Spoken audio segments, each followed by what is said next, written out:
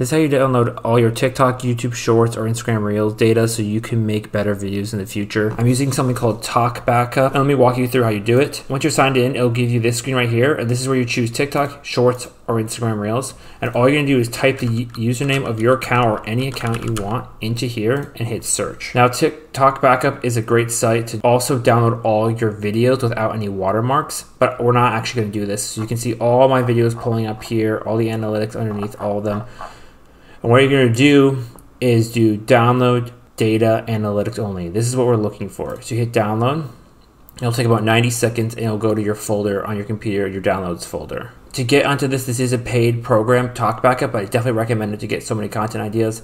I do have a free trial. If you check down in the description, if you want to support this small channel, definitely click on that before you sign up for the free trial, and I'd greatly appreciate it. This has been an absolute game changer for me to think of different ideas for my channel, just never run out of content ideas. Now, once you have your channel available, you want to go to ChatGPT 4, and it's going to give you a spreadsheet, an Excel spreadsheet, and you're going to drag that file into ChatGPT.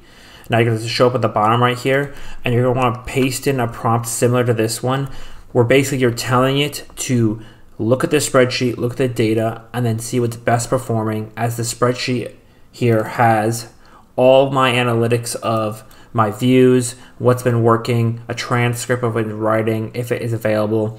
So now ChatGPT is going to have all this data to work through of what's been working for your audience, and you're going to ask it to work off of your top performing videos. Ask it for not the top performing videos because you don't really care which ones are the top performing videos. You just want new ideas basically. And you hit enter. So now it's going to analyze that data and give you 25 video ideas of what's actually working in your account. And then that's it. Based on the structure of content data, it looks like your top performing videos include topics related to passive income strategies, personal success stories, and it'll give you basically a general idea of what your channel's about, which is great, honestly, just to see. And then it's just going to list ideas. So these are ideas for my channel, but obviously depending on what you put in, it's going to give you different ideas. So you can ask it for more or less videos, or you can ask it to, like, say, give me more ideas like number 9, and you can ask it down here that, and you can deep dive into each idea as well. But that's basically the general gist of how you get it. Hope this helped you create more ideas faster, and let me know if you have any questions down below, and I'd love to answer it or do a follow-up video.